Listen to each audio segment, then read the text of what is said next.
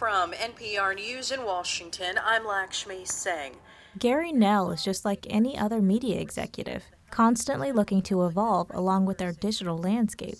It's why he's spending at least part of his short visit in the Adirondacks, sharing his thoughts on the future of National Public Radio. Let's call it a Pandora for news. And the idea is really that you can, if you're interested in science news, or you're interested in Syria, or you're interested in environmental coverage, you're going to be able to actually, through smartphone applications, tell your listening experience that, and then it will then automate such to curate a daily playlist of the types of content that you want to hear. It's what Pandora does for music, using algorithms to create an individualized auditory experience.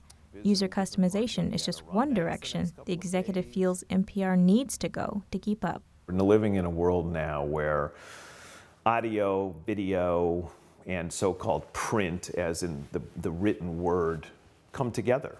So ABC News does print, the New York Times does video, NPR and PBS need to do all of the above. And this kind of journalism is the next generation of what NPR is about. It obviously has its roots in audio and in radio, in audio-based storytelling. It shouldn't give that up. That's a very unique, special thing to own, in quotes.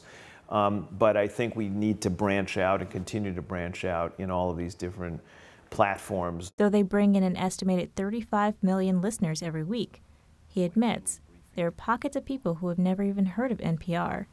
He hopes the more interest-based digital approach will continue broadening their reach to new audiences. People are going to be able to pull and pick together the things that they're most interested in. And we know that younger people are not reading print newspapers.